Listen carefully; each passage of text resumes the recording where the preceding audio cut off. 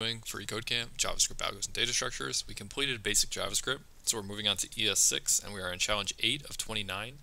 If you are still in basic JavaScript, check my channel. I have the full 113 challenges and solutions in video form there. So today, what we're going to do is use the spread operator to evaluate arrays in place. So we just used the rest parameter in the previous challenge, and now we're going to use the spread operator. These are basically the same thing. So yeah, this is what we're going to get into. So in ES6 we introduced the spread operator, which allows us to expand arrays and other expressions in place where multiple parameters or elements are expected. Okay.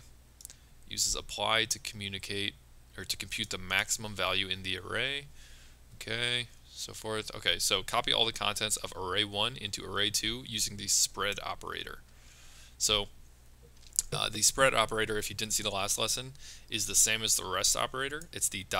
syntax and then whatever the variables, wherever they're stored in, so ... array. And all that does is, as you can see here, we have this array with 4 different values in it. If we say spread array, you're basically just copying all these values and putting them in where that spread operator is. It quite literally just unpacks them. So as you can see, ...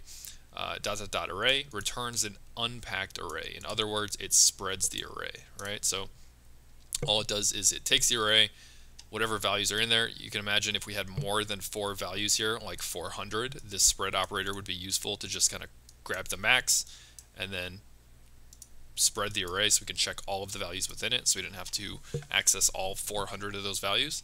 So as you can see here in this example, it wants us to copy all the contents of array 1 into array 2. So we have array 1, all its contents. Array 2 is defined but not set to anything, so really it's undefined. And then we define array 2 as an array, an empty array, and we console log array 2. So if we wanted to copy everything in array 1, we can spread it quite easily with one line by just saying ... array 1. And now you can see we're console logging array 2, and it's the exact same values that are in array 1 because we spread them, which again quite literally returns an unpacked array, and it's a copy of the array quite literally. So this data here, although it's the exact same data, is different. It's a copy of this data, so we're not actually mutating the original array. So that's all we should have to do for this one. If we check this solution, yep, it liked that, so we're good to go.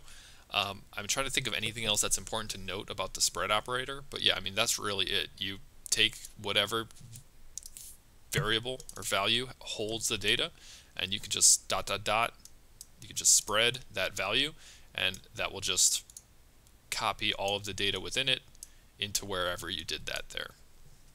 And you can read through these examples here to see how they're using, like, math.max, .apply, so forth, to actually pull the maximum value from this array. But in this case, all we want to do is make a copy of it.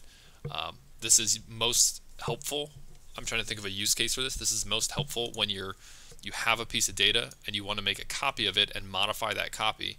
You can just create an array 2. Now we have a copy, and then we could add, like, I don't know, another. So now you can see we have this original array, and now we have a copy of it with some other value added to it, right? So this is a really easy way to just spread it, put all of its data there, and then just add another value.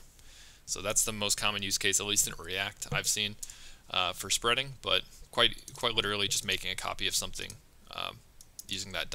syntax. Okay, so that's all we have to do for this. Hope to see you guys in the next challenge.